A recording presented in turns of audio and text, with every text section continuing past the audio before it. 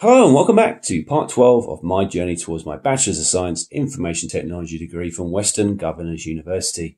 So today's video is all about Principles of Management, which is class number C483. So this past week I was able to complete this class, and the whole point of today's video is I'm just going to tell you how I passed this class and give you some hints and tips. Now, first of all, there's two ways to look at this class. There's a lot of material. Now, you can get really stuck into the material and read all about it and read all the different examples, and that may be something that really interests you. But I'm all about trying to do what it takes to pass the exam. You know, I'm trying to expedite my process of getting my exam. So that's kind of what I did, and that's what I'm going to talk about today. So the main class itself is broken into four main areas, and I'm going to explain to you what they are really quickly. The first one is management versus leadership, which is about 10% of the assessment.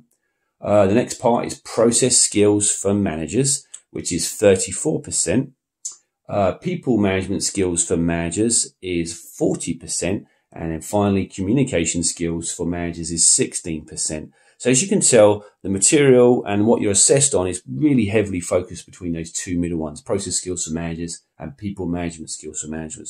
So really, if you're looking to pass the test quickly, those are the two that you really want to focus on. So, as always, the first thing you should do when you start this class is take the pre-assessment.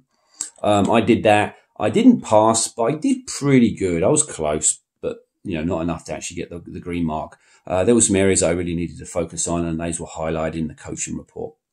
So for me, that's what I did. I went into those areas. I read up the sections I needed work on, and then really kind of made sure I understood thoroughly those areas. The other thing I did was, because there's four main areas, when you get to the content, so the material content, the different units are broken down for you. So you can basically look through each unit, and then you can test the end of unit tests, and then the modules within the unit, you can test on those as well. And that's what I really focused on. So read some of the material that I wasn't sure about, but really focused on the unit test and the module test, and then basically made sure any questions I got wrong, I kind of looked up, made sure I understood. So that's what I did. So I made sure I kind of got good scoring results before I moved on. Once I did that, I went ahead and then redid the pre-assessment just to make sure everything had stuck. And I did much better, actually. I got a really good score. So I kind of felt at that point I was ready to take the actual objective assessment. So before I get to that part, and I want to give you some key areas, additional areas I really think you need to focus on. So some of the topics that you need to really understand for these final exam is things like the big five personality traits and what those are, communication types, the differences between leaders and managers and the roles that they hold and the responsibility they hold within an organization, goal planning, inter versus intra and what that means. So interpersonal, inter-group, and intrapersonal, intra-group, and what that means and how they kind of work together. That's important.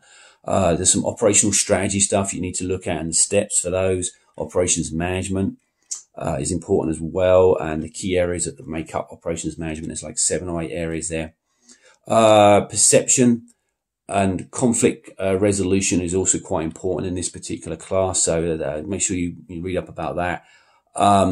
SWOT analysis, which is a really important part of the class again as well. So SWOT stands for strength, weakness, opportunity, and threats, and how that kind of works with your business. Know what those mean and how to recognize it in a question. And then most of all, the most important thing I can tell you is about SMART goals. So those who haven't or don't know what a SMART goal is, it's an acronym, and basically SMART stands for specific, measurable, achievable, realistic, and time bound. And basically there's a lot of questions both in the pre-assessment and the final that kind of they set a scenario for you, and then they ask you to say based on SMART goals which scenario is this, and you kind of say, oh, it's achievable, it's time bound, or it's realistic. So it's important that you understand it. It's not that difficult really, but it's just a lot of reading and studying. So the class itself, like I said, is just acronyms, terminology, some of these key areas, and a lot of memorization. So in this particular scenario, again, Quizlet is your friend. There's a whole bunch of sets out there, and I'll put some links to the ones that I used. But you do need to memorize all these different terms and what they mean, because you know it's a huge part of the actual final exam.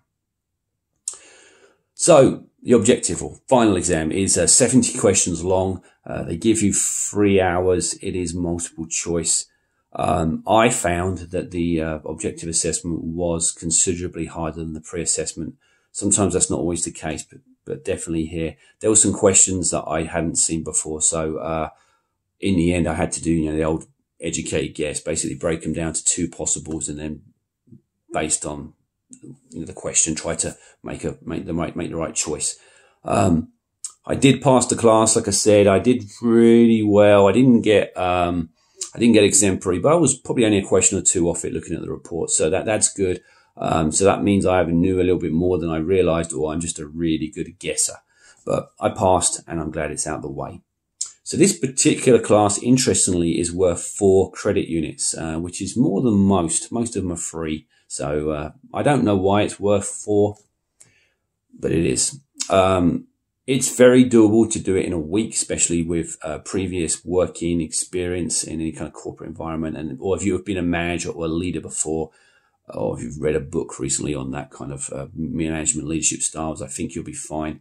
Those who haven't, just make sure you dig into the material and really kind of those areas that you're struggling with, just make sure you test yourself on. So doable. Certainly I took maybe 20 hours total of study time. Saturday was a big day for me. As always, I got up early, looked through the material, retested myself, and then took the final. For me, that works the best because I really feel like I'm a kind of a crammer type of studier. And so I was able to get the material in my short-term memory and then take the test. For some reason, if I wait a couple of days, it's probably gone, especially if I don't use it regularly. I guess I'm getting old, or I don't have very good memory. So anyway, that's it for this particular class. Like I said, not the most enjoyable class, but certainly one that you can knock out fairly quickly, and certainly a great example of competency-based education from Western Governors University, because you can get through this one quite quickly. So let me give you an update on my term process. Some people have been asking me how I'm doing. So far, with this particular class, I am 47% through my degree plan, which bearing in mind I'm on term 1, I'm looking pretty good to be able to complete my degree in 2 terms, which will be awesome. So, under a year from starting. So that's my plan. 64 credit units left. So it kind of gives you an idea where I am. So I am still working on Comp 2, which I started last week. It's a research paper, and it's taking me a little bit of time just trying to find put the minutes into to be able to write that. I've also started the very first kind of like scripting class, which for me is, just give me a second, I'll tell you what it is. Scripting Foundations, I believe it's called. Scripting and Programming Foundations, sorry, which is 3 credit hours, which I just started on that today, and it looks quite interesting. So that's all I have for today. Hope everybody's doing really well, keeping healthy, and I'll speak to you soon. Take care.